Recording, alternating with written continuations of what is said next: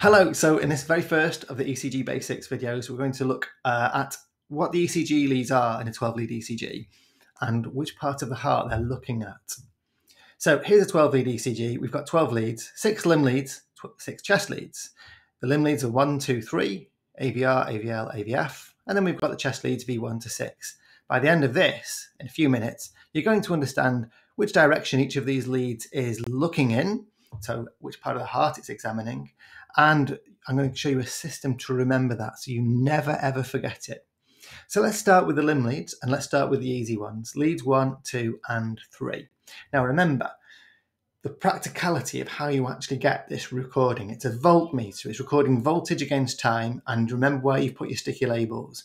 So you put sticky labels on the right shoulder, the left foot, and you've put the neutral on the right foot. For the purposes of this, you only need those 3, right shoulder, and left foot. And for the first 3 leads, leads 1, 2, and 3, we're literally just using one of those as negative, one of those as positive, and looking in the different directions. So I'm going to stand up here. Lead 1 is looking from the right shoulder to the left shoulder. Dead simple, it's looking straight across. So you've got your negative electrode here, your positive electrode here. It's looking straight across, and that's at 0 degrees. Lead 2 is starting at your right shoulder and is looking down to that one that you put on the left foot. It could be the left hip, it could be around here somewhere, but it's looking at that direction, so 60 degrees left and down, so kind of infra lateral, isn't it? Looking inferiorly, really, isn't it? Predominantly 60 degrees. And lead 3 starts at the left shoulder and is looking down towards the left foot, so it goes slightly in, and that's why it's going at 120 degrees. It's looking mainly downwards, so it's an inferior lead. And that's what you've got with those 3 leads, lateral, lead 1, and 2 inferior leads, lead 2 and 3, because they're looking predominantly downwards. So how do we get leads AVR, AVL, and AVF? Well, that's a little bit more complicated. For this, we're going to start by taking the average starting position between 2 electrodes and looking at the direction of travel towards another electrode. So let's take AVL for a start. As a starting position with our negative electrode, we're going to take the average between the right shoulder and the left foot, and we're going to look at the flow of electricity up towards the left shoulder.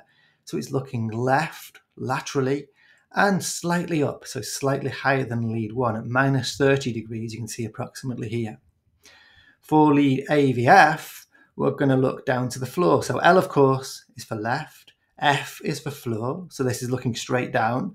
AVF is taking the average starting position for the negative electrode between the right shoulder and left shoulder, and it's looking directly down to the foot. AVF, so it's going at approximately 90 degrees, straight down to the floor. And AVR is looking right because we've got R in the name, so that's taking the average between the left foot and the left shoulder and looking rightwards and slightly upwards towards the right shoulder. So that's a right-sided lead. So there you have it, all 6 limb leads, and we've got an easy way of remembering how we recorded them. We've also got the 6 chest leads. Now for those, let's imagine that our starting position is somewhere in the middle of the body, and we're basically looking out to where we put that electrode on the chest. So V1 slightly to the right of the sternum, V2 slightly to the left of the sternum, and then as we go across, of course, we go all the way across to V6, which is looking towards the mid-axillary line. So that's why we've got anterior leads here, which we might call V1 to 4, and lateral leads V5 and 6. And that is how we get our 12-lead ECG. So to finish, you might well be familiar with this diagram, which shows you the angle that each lead is looking at. And now we can understand how we got that. So we've got lead 1 going across at 0, 2 at 60, 3 at 120, and then we've got those augmented leads where we took an average.